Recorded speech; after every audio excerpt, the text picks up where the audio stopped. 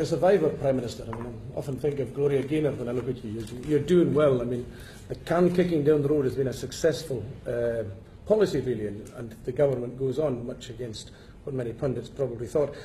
Following up on the Irish border issue, I mean, the Irish Independent today has a story saying a hard border inevitable and a showdown with the World Trade Organization. Is there a hard border inevitable in Ireland? And of course, its implications for everywhere else. No, what we have set out in the Chequers Agreement and detailed in more detail in the White Paper is a proposal for a facilitated customs agreement and the regulatory arrangements that would ensure that we did not have a hard border between Northern Ireland and Ireland.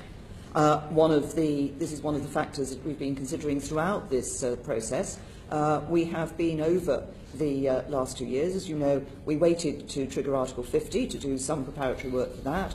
We've then been working on all of these elements in what is a complex set of negotiations. Okay. And we've put forward a proposal that would deliver no hard border in Northern Ireland. Of course, the hard border that's much talked about in Ireland is merely the EU-UK border on the island of Ireland.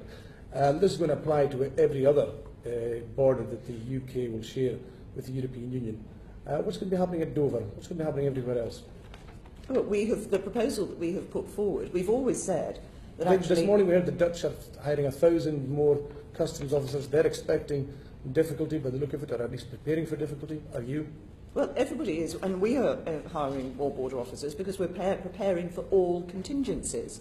But the proposals that we have put forward in the Chequers Agreement, as detailed in the White Paper, set out a plan for the future relationship on customs and certain areas of regulation with the European, for trade with the European Union, which would enable us not only to have a frictionless border between Northern Ireland and Ireland, but also to have a frictionless border between the UK and other member states of the European Union. Okay. And if I may just make this point, of course, from the point of view of the Irish economy, that east-west trade between Ireland and Great Britain is, of course, a more significant element of their economy than the trade between Northern Ireland and Ireland. They already say that, but of course these are borders UK to EU. So is your situation, you're out of the customs union, you're out of the single market, and you don't have borders? Is that basically what you're telling us? Well, if you looked at the White Paper and the agreement that we came to in Chequers, you will see that the proposal we're putting forward is that we're no longer a member of the customs union, we're no longer a member of the single market. We have put forward a proposal for the common rule book in a specific area of industrial goods and agri-food, and the customs arrangement that can go alongside that, which would deliver frictionless borders. Where else in the world does this exist? Well, it doesn't. It's a novel idea. It is Absolutely, a novel idea. Very novel but idea. I would sincerely hope that you wouldn't suggest to me that the only approach that the United Kingdom government can take to this is simply to say what else exists and what can we take out of that, rather than saying, actually, what is the arrangement that we think is going to be best for the UK? Let's put that forward. And let's argue for that in those negotiations. That might be the argument you have on one hand, others might say pie in the sky on the other hand, and we'll have to wait and see which one it is. You triggered Article 50 to leave in March 2019. You then went in Florence to ask for 24 months. The EU gave you another 21 months.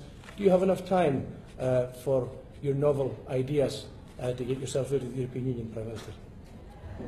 Yes, we're all working, both sides in this negotiation are working to the same timetable. We will be leaving the EU on the 29th of March 2019, as you've indicated in your question. The implementation period, which is a period which enables businesses and government to prepare for the future relationship, will end in December 2020.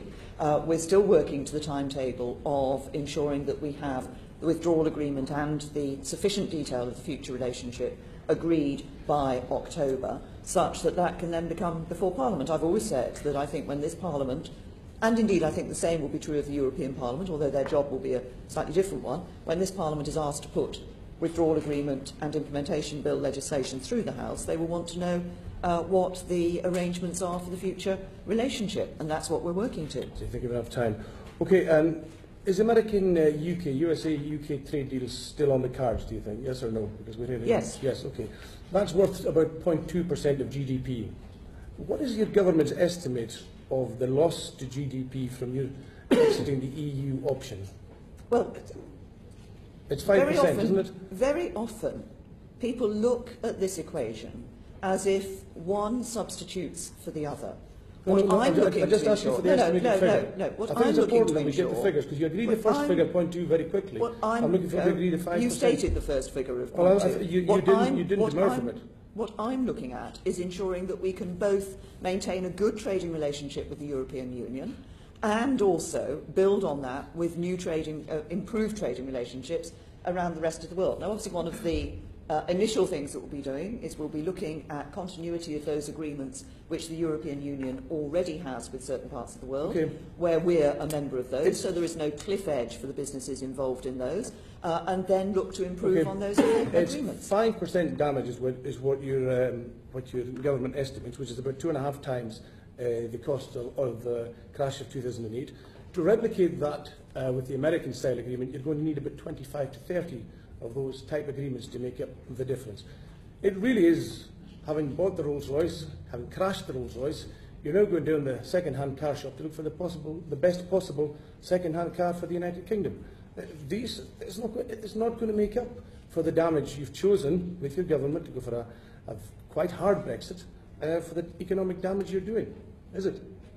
First of all, what we are doing is delivering on a vote that was taken by the British people. Parliament voted 6-1 to give the British people a choice as to that's fine, but I'm sorry, because the alternative to what you're suggesting is actually staying in the European Union. So you accept economic damage?